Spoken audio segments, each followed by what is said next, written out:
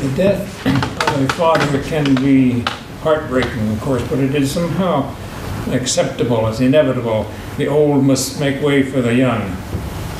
The death of a son is not so acceptable. When that death is the result of malevolent senselessness, it is intolerable. Our last poem tonight is the last poem of Javier Sicilia, respected and published Mexican poet whose son Juanelo died last year in Mexico's senseless and endless drug wars.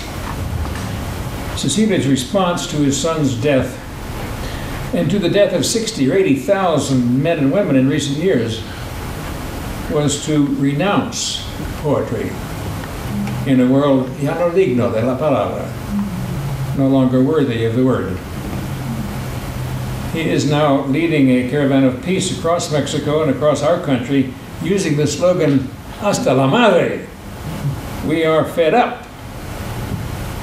The word madre in this context actually has religious connotations, invoking La Virgen de Guadalupe, Nuestra Santa Madre. We spoke with Javier Sicilia in Santa Fe this last August and received permission from him to present his last poem here tonight. When this poem is over, please join us for 1 minute of silence, un minuto de silencio, together.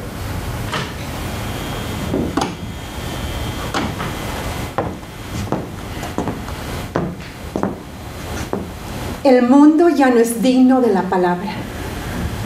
Nos la ahogaron adentro. Cómo te asfixiaron, cómo te desgarraron los pulmones. Y el dolor no se me aparta. Solo queda un mundo por el silencio de los justos. Solo por tu silencio. Y por mi silencio. Juanelo.